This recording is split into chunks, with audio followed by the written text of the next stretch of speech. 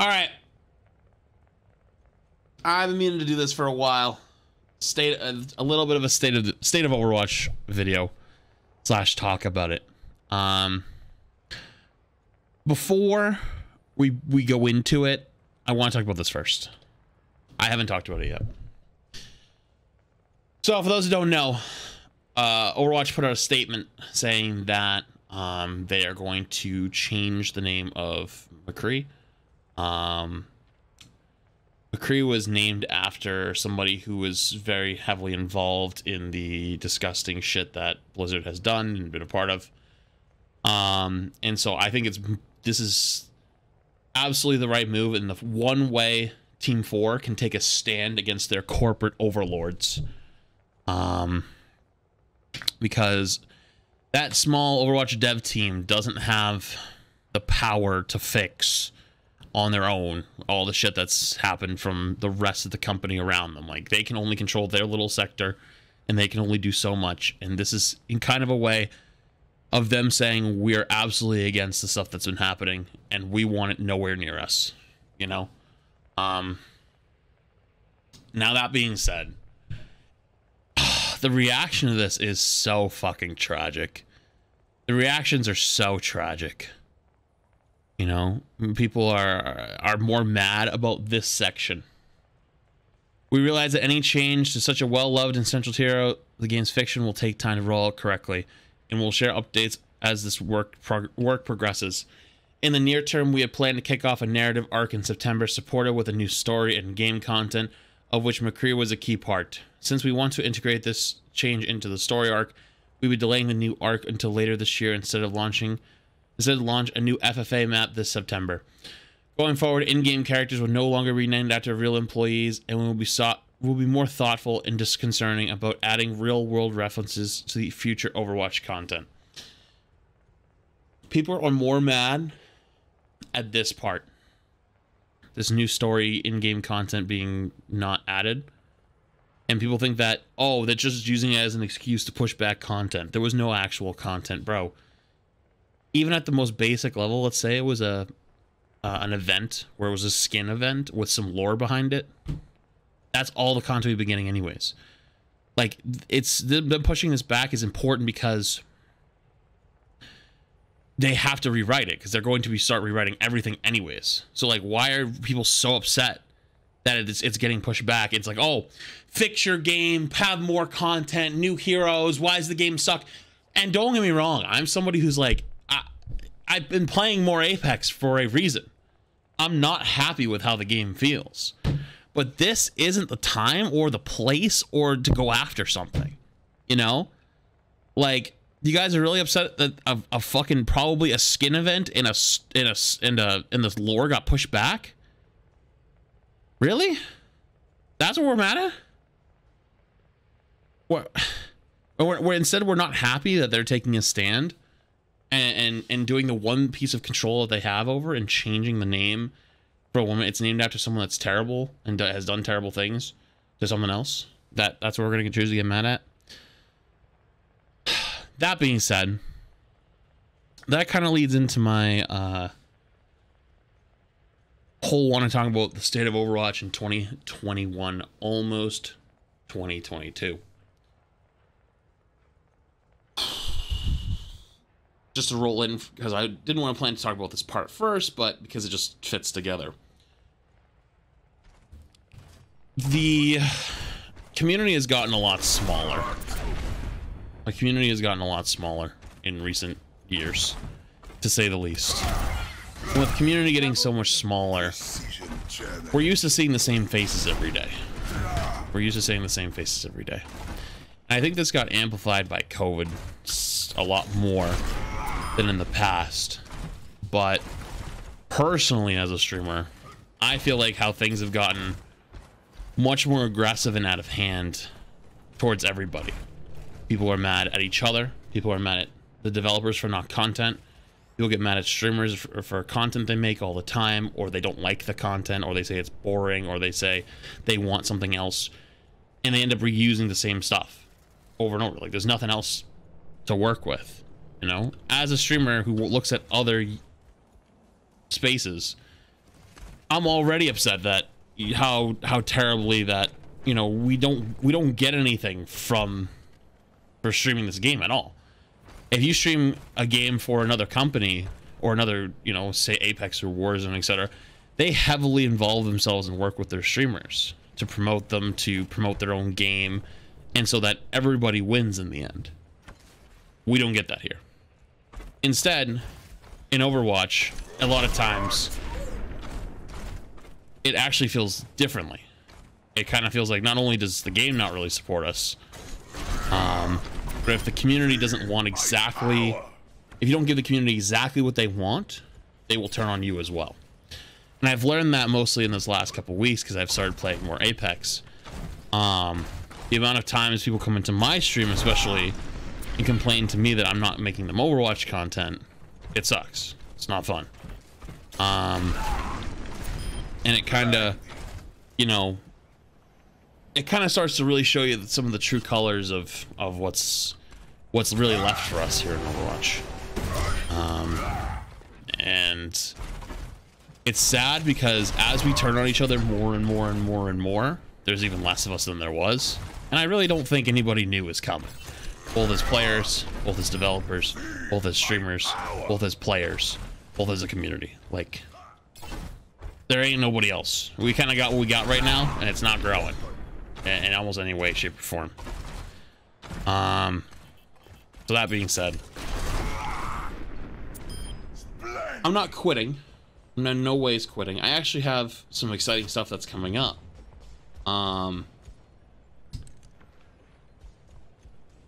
But I invite you to watch this and maybe take it with a grain of salt. And just kind of think about how you either treat yourself, and treat your teammates in your games, treat the streamers in the community, you know, if you're actively involved on Twitter, whatever, Reddit, whatever it might be. We don't have a lot left here. And it's kind of sad to watch us even tear down what we got left. And that being said, let's talk about the thing that most people want to hear about. I feel like I just started watching yesterday. Is it 2 months? Appreciated. Let's talk about the elephant in the room as well. Just how the game itself feels. We haven't gotten content since April, I believe, of 2020. No. Was it 2020? No, it's 2019. When did Echo get released? When was Echo released Overwatch? April 14th, 2020. Okay. April 14th, 2020. Today is August 27th, 2021. We have not sniffed new content in almost a year and a half.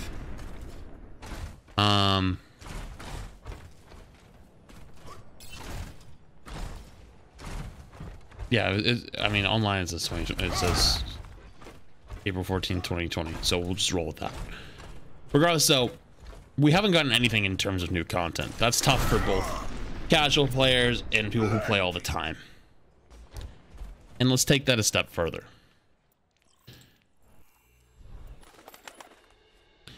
Thank you.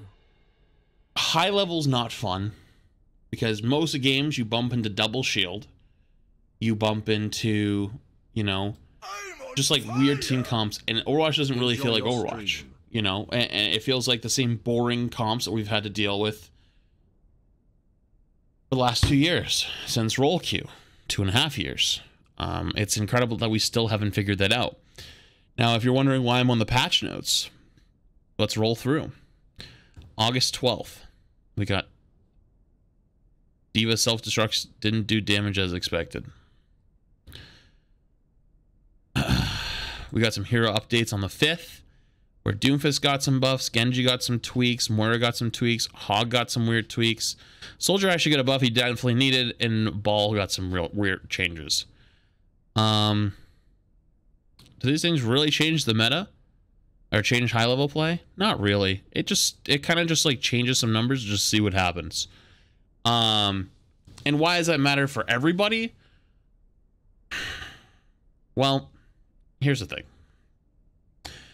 High level play not being fun will start to eventually work its way down into lower ranks. And on top of that too, just not have as much fun with the game overall. And even before you say, well, not actually, I'll just play into Plat and we play Ryan Zoria all day. Consider this. I'm on fire! Saw your Flats 2 video, can confirm Jamaica Way is a battleground. He says 2 over 3 months in. Consider this. If you haven't noticed, Overwatch's viewership has dropped off a cliff. Especially on Twitch. YouTube is starting to fall as well. Part of what keeps Overwatch alive and keeps what's Overwatch fun is people seeing other people having fun. And as a streamer, I say this to you because the amount of times people say to me, it really sucks that I watch your stream or watch your videos and say, wow, you look like you're having a lot of fun. That looked like a great game, whatever. Then they load it up themselves and it's like, oh, well, didn't have that great of a time, but whatever. They go again the next day. If you lose that part one, the catalyst of part one, where you don't see people having fun playing the game anymore, part two doesn't happen as often. Which means that less people play the game. Less people playing the game means, let's all say it together now, the game starts to die. Rolling through bug patch, like this, we're all the way back at July 6th at this point. We got back end stability proof. We got one balance change patch in a month and a half.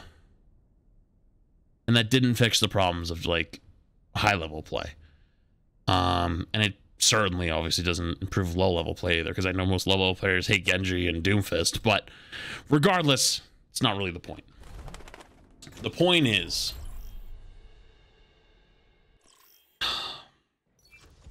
it feels like on my end, and maybe most of the community's end, is the effort into Overwatch has been given up on.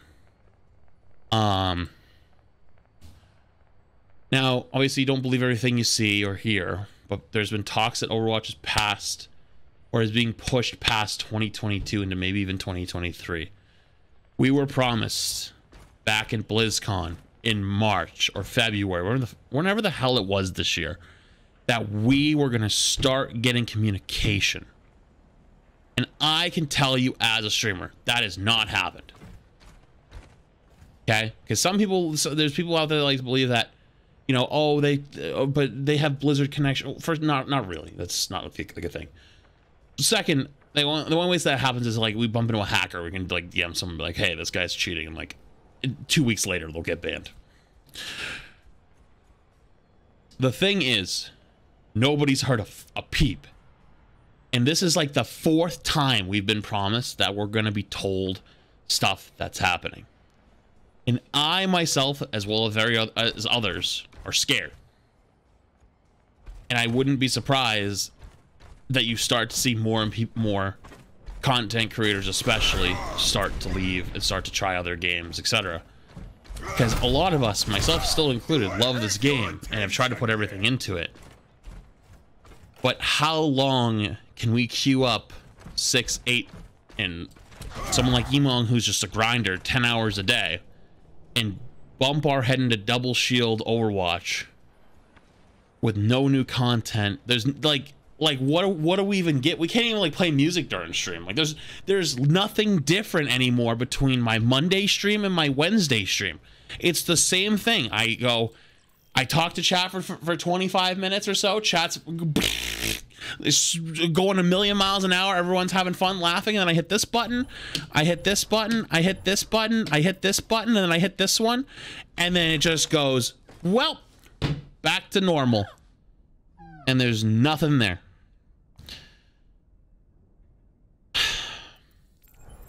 It's the same cycle over and over and over. And now you could argue like, well, in other games too, it's the same thing. You just queue up every day. That's true. That's true. But after a month, it changes at least in some form or fashion. We haven't changed in a year and a half. So if you're watching this, you know, and you don't really play Overwatch anymore, and you're just wondering what's the state of Overwatch in 2021, I have never thought Overwatch is a dead game. I didn't even really think it was dying. I used the word decaying. I said it was slowly decaying as any other game does. Since the lawsuits come to light, etc., and all the terrible things that have happened and we've learned about happening, it's the first time that I genuinely believe that this game is dying. A lot of people had hope and heart in Blizzard and the company and the development team, etc., and I feel like on some levels that trust has been kind of broken. I think the McCreech, like, being going to be renamed is a great stand from the dev team to be like, hey, you know, we're gonna take a stand, and, you know, be like, we were not joking when we say the things we said. We do care, but that has its limits. If corporate overlords don't want them to fix problems, if they're not worth it. So I'm not blaming the developers. I'm more blaming, like, up top, if anything. But I think we're getting to a point that the point of no return is coming, and it might already be here. That said, I'm not quitting Overwatch. I will definitely still be playing a lot of Overwatch, and I have some exciting things to talk about very soon with you guys. But I will say the passion is, a lot of it is gone. It's just hard to keep making just linear reused content over and over, and I'm not doing an unranked GM on tank. Like, that's there's no fun in just going through and dominating people that are at lower ranks. That ain't fun. The only way I maybe would do it if I decided to play off tank only, because my off tank isn't exactly as good as my main tank, but even then it's just boring. It's just boring. And if we got to the point where that's the only content we have left, well, we're in trouble. We're in trouble. So, answer. Where are we in the state of 2021 Overwatch? Don't come play it. Don't do it. The only reason you come back to play this game is because if you took a couple-month break and you want to come back and play the exact same game you played a few months ago, it won't be any different. The meta hasn't changed. The metas won't change. Especially if you're like Diamond and below, nothing has changed probably for you in 2 years. It ain't gonna change. I don't see it changing. And that bright future that maybe we once had is getting dim. I hope I'm wrong. I hope it changes. But I'm definitely scared. Very scared.